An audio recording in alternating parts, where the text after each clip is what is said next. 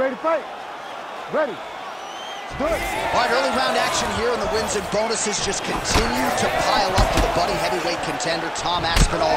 Truly a 5-tool player when it comes to his skills, but in this particular matchup, he believes the ground game is going to be his bread and butter. He believes we're looking at a submission finish here tonight. Great block there. Oh, nice kick to the body there.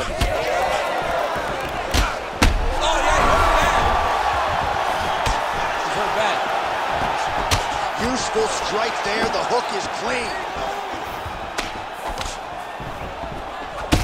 Tyson's eyes closing up now. Not good for him. All right, so a nice straight punch there after he caught the leg. He decides to punch out as opposed to going for any takedown. Lands the left punch now, followed by a right. And now leather being thrown on both sides.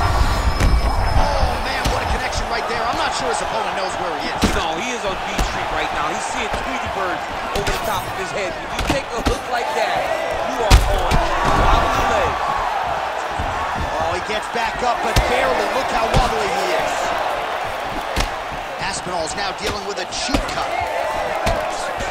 Well, he rocked him, but couldn't finish. Both tough, both durable, both unwilling to take a step backward. What a phenomenal fight.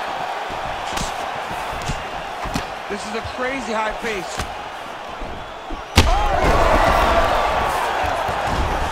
Now he's backed up. And mixes in a takedown. Why not? That swelling area, that area that's all swollen, continues to get worse every time he gets hit there. Posturing up now. And now the damage starts.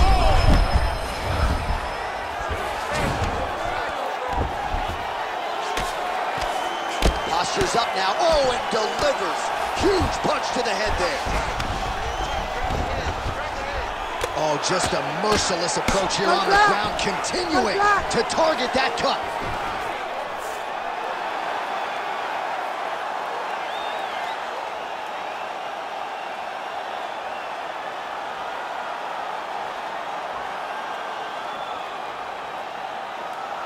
Well, he's going to enjoy watching this one back. Let's take a look at the replay of the knockout just a moment ago. It was right hand after right hand after right hand.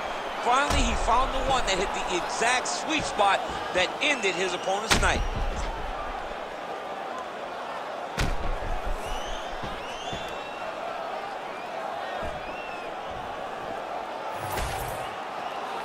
All right, we now go inside the octagon. Bruce Buffer has the official decision.